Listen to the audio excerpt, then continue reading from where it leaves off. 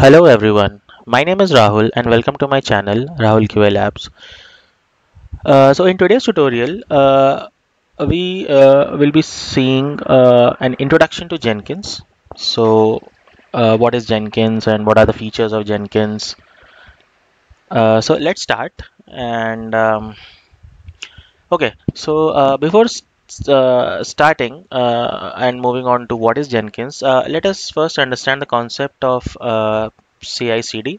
CICD is nothing but it stands for continuous integration and continuous development, and it is the set of processes which enables the frequent changes in the code for software development in a reliable manner.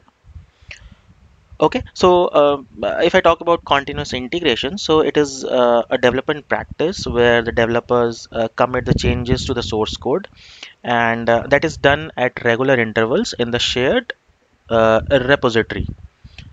Okay, so it is a part of DevOps, and it helps in shortening the development lifecycle process. So the release updates can be provided in a sustainable manner, and as I said, the multiple developers can make changes, which is then finally combined into a single base or a single final branch. For example, where the code is maintained like GitHub, etc. Okay, so the automated tools like Jenkins, Bamboo, they build the new code for integration, and so CI/CD practice allows and helps to find the bugs early, and the quality of the software is improved.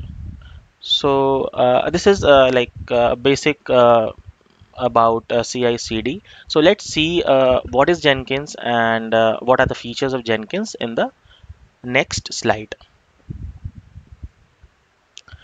Okay, so the very first point says so Jenkins is a popular integration tool which helps the teams to automate their deployments. The monitoring is done by the tool for different execution cycles. Okay, so Jenkins is an open source automation tool which is written in Java. It is a Java based tool, so it requires JRE for operation. So JRE is nothing but your Java runtime environment. So it allows for continuous integration, and it builds and tests the software projects. Okay, and it supports a lot of plugins which helps to integrate with different tools. You can automate your builds and test them on different operating systems like Windows, Mac OS, Linux, etc.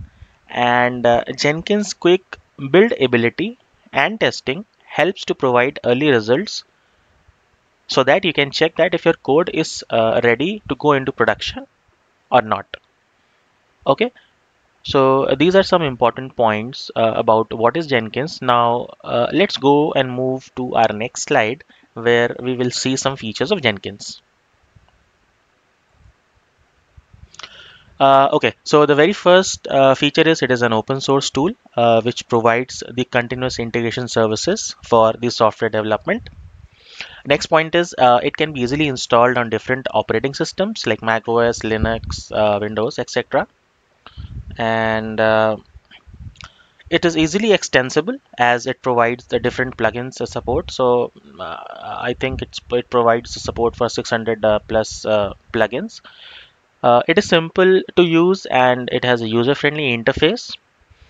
It provides the notifications related to your builds. So after your builds are executed, so the passing or the failure or the different notifications is provided by Jenkins.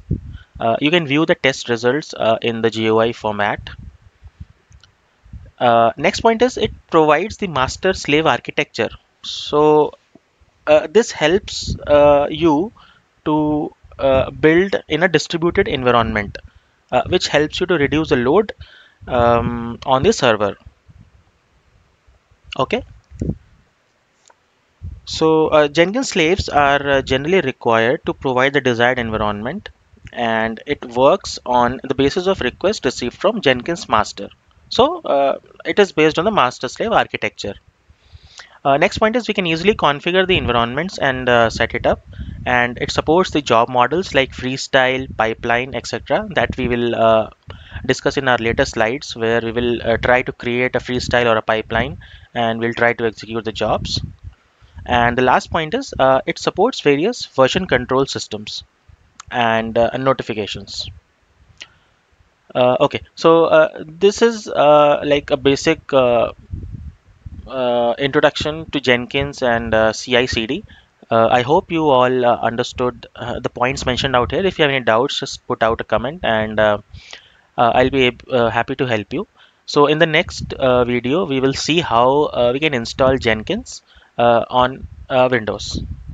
Okay, so till then, keep learning in life. Thank you. Bye bye and take care.